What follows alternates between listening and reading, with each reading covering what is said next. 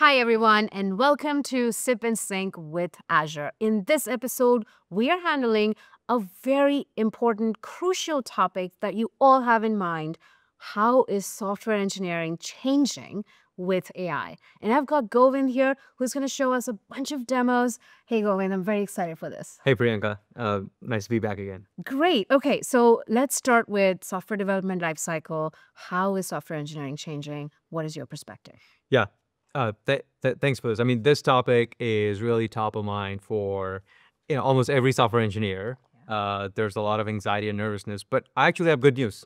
I think there's going to be a lot more software engineers because I think you have to focus on where AI is bottlenecked on, and that's what we're going to talk about today. And we're going to show it concretely with a task that is very, I think a task that you really care about, which is AI tours. Yes. That you've been going around and doing a great job with keynotes. Thank you. So we're going to help you do that, and we're going to assign to these agents. Great. Okay, so that is a very concrete use case. I'm excited to see the first step. My usual first step is going in and doing the research and to build the presentation and the demos. Right. How do we begin in this case? Yeah. So before we kind of go concrete, I just want to kind of zoom out and give you the picture that we're going to get concrete with here. So at high level, if you think about, okay, the models are going to get better. This whole model forward approach means that as these models can plan, reason, and tool call better and better, you can start to trust that these models can asynchronously work on tasks, long-running tasks on their own, right? Which naturally means that you can have, 5 or 6, let's say user stories being done by, an asynchronous agent at the same time. However, the humans and the software engineers are going to evolve to become tech leads. So in this graphic, what you see is, the pre and the post of what the agents do are going to be bottlenecked. And that's where, software engineers are going to spend a lot more time. And for example, in this graphic, what you see is first, you need to be able to understand. You need to be able to synthesize and decompose the user's need and work backwards. And for that, again, you can employ agents. For example, Researcher Agent from M365 Copilot allows you to synthesize from different aspects of the work and create rich PRDs, product requirements docs. Devon's Deep Wiki, which is one of our partners, allows you to understand a code base in a rich and a systems thinking way. We have GitHub Copilot Spaces that allows you to do the same thing.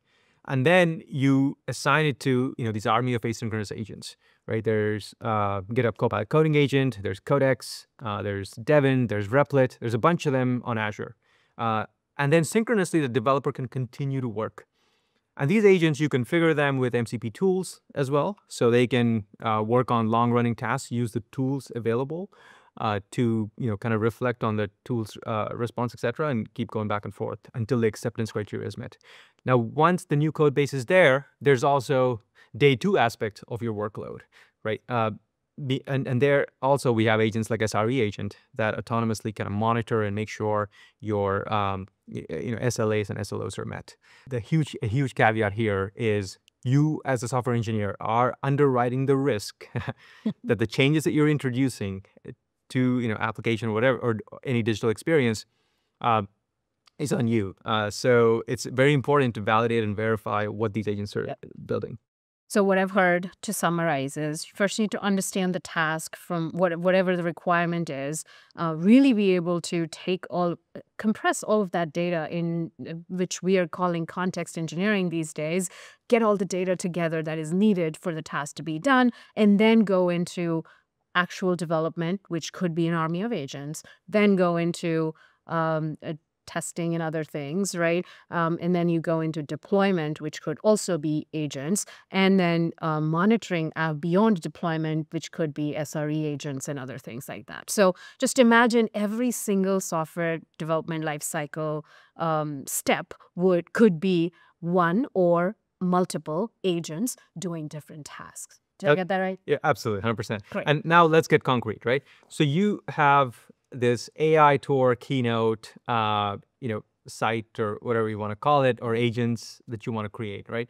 So what I've done here is, first I understood your need, hopefully, and I'm going to use agents like Researcher Agent. I'm going to ask it to create a PRD. And the cool thing with Researcher Agent, that's part of M365 Copilot, is it uses my work's context. And here you can kind of see that it created this rich product requirements document. And I'm going to take this and break it down with acceptance criteria and assign it to agents. Now, this is where we can help. I have a few sites. Asyncloom.com is one of the main sort of sites that you can go to, and we'll have the link in the description. And here you have an army of agents that you can use on Azure. And it actually, like, if you go to getagu.com, that's the first site here that I have a link for. You can essentially customize. You can first kind of see all the agents that are available, the synchronous agents as well as the asynchronous agents. We have GitHub Copilot coding agent, Devin, Replit, and here there's a setup guide so you can configure it for your repo and kind of how to get started with. And then if you already have an existing repo, you can go and get customized instructions for that repo. So you can go to github.com, your repo, and change hub to AGU. Agent unblock is what it means. You can get customized instructions. For example, here I have a repo called Snippy, and you can kind of see how you can customize that or configure that repo for, in this case, Cognition's Devin. Now, similarly, in your case for this AI tour, you can actually take an existing template, and I have another site, aifoundry.app. Again, you can go to asyncloom.com and you'll see that as one of the cards here. And in AI Foundry template, you can essentially take a template, like let's say get started with chat, because I'm assuming you want like a brand ambassador. Yeah, like that can ask before and after questions. That's right. We're on stage. Yeah. So you can take a template like this, and you can configure and customize it for your specific scenario. So you just come here, you describe your scenario, what kind of theme you may want it to be, and then you can break down into tasks, or you can just go one shot and assign it to one of these coding agents. And you just have to kind of configure the agents. Okay, let me contextualize this. So for this keynote, let's say I have 4 demos that I want to make, which is what the researcher came back with as well, right? Yeah. The 3 or 4 demos I want to make, I go in and here in the get started with chat, I put all of my 4 demo information in here. That's right. And then Sui agents would fire up. I'd select one of those to start, like maybe coding agent can go ahead and start working on one of my demos or all 4 of my demos, and then I go tweak after. That's right. That's it. You got it. And you can kind of see that even let's say even before we assign this, let's say you want to see a mock-up of this, like maybe you want to visualize the PRD, right? You can go to GitHub Spark, github.com/Spark, and you can kind of see that it quickly, builds something here based on that. Yeah, these are the 4 demos I would do. And this is code too, and this is actual code that you can take, and you can from here assign to GitHub Copilot coding agent or other agents. Because this has more context. Again, context engineering. More data that we can provide it, it'll do a better job at creating the code. Yeah, and as these agents are working, we also assigned it to Devin, for example. And as these agents are working, you want to be able to align them. You want to be able to audit them. You want to have a delightful experience while doing this, right? In fact, I do think as software engineers, we're probably going to be working with 6 or 7 agents at the same time. Yeah. And we have to be even more embedded with the user needs. And, you may even want to go on a walk to really reflect on the new context that you want to engineer, right? Yeah. And while you're on the walk, you may want to, monitor these agents. So we have a Teams app here. So you can kind of see here, you can either download it and upload it to your Teams, or you can have your admin install it in your Teams. And with this Teams app, you can actually kind of monitor the status of the agents, or you can assign new tasks to the agents. When I'm on the walk. When you're on the walk, that's right. This is great. Yeah. So these background agents, can also work, for example, as part of your GitHub Actions workflow. Yeah. So we have here a GitHub Actions workflow that you can essentially configure as part of your repo. So every time maybe a commit goes out, you can kind of check the unit test code coverage. And if it's not, optimal, you can have, in this case, Codex, add more tests to improve code coverage.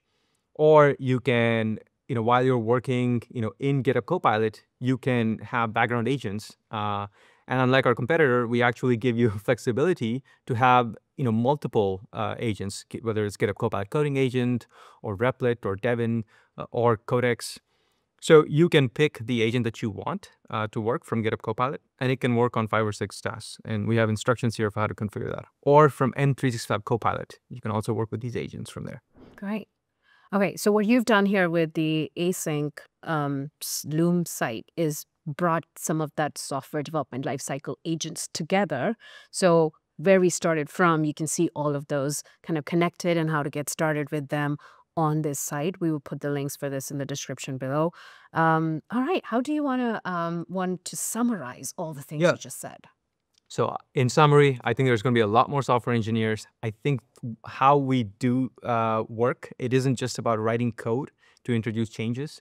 It is really about understanding the user needs, and as you said, context engineering, and also on the other end, verifying, validating, because you are underwriting the risk of whatever you put out there. It's in your name at the end of the day. So make sure that's good, and use agents, throughout the SDLC lifecycle, including day 2 aspect, right? SRE agent and things like that, so that output per software engineer goes way up, 10x, even 100x. Yeah. With that, we hope you enjoyed this episode, and we are looking forward to hearing what you think about software engineering in the age of AI. Drop us in the comments below, and we would love to hear your thoughts. And with that, thank you so much. We'll see you next time.